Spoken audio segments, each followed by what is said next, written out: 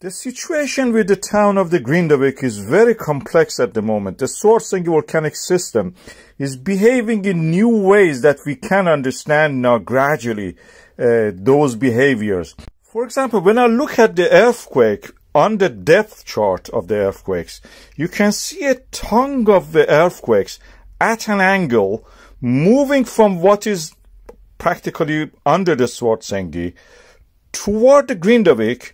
We call it transgressive sill in geological term. A sill which has angle and just rises gradually, but not vertically. We see this in a few days, tremors and earthquake 3D model. And today again, I looked at it and it is there and is moving actually upward in that direction, as you can see also in this one. I'll turn it around slowly for you. You can see the at the center, the vertical beam of the circles rising to the sky. Then from the above, you can see that it's moving toward the Grindavík. This is today's again.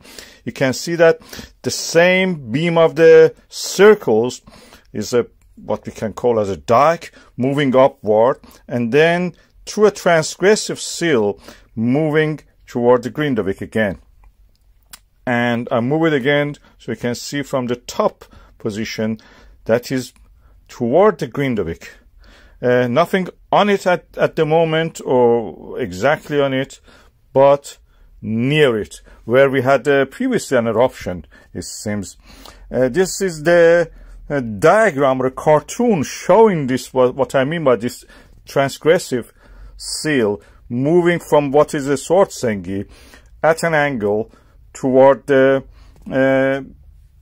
town of the Grindavík, the vicinity, north part of it.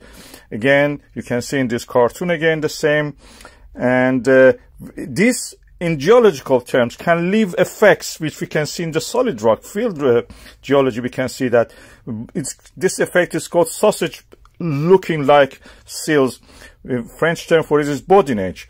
We can see the bodinage has formed in this older ancient lava field. Well, we see it also in the Reykjanes Peninsula. This is a Sundoka crater. We can see bodinage effect on that, transgressive steps.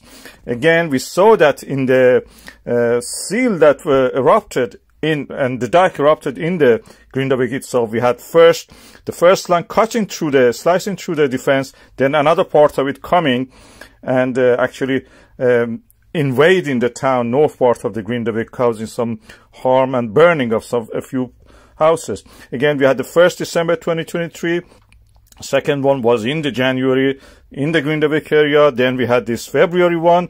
I think the other one, there is a possibility it will be toward the Grindavík. Based on what we see, the sill will lead to an eruption in that area at that angle.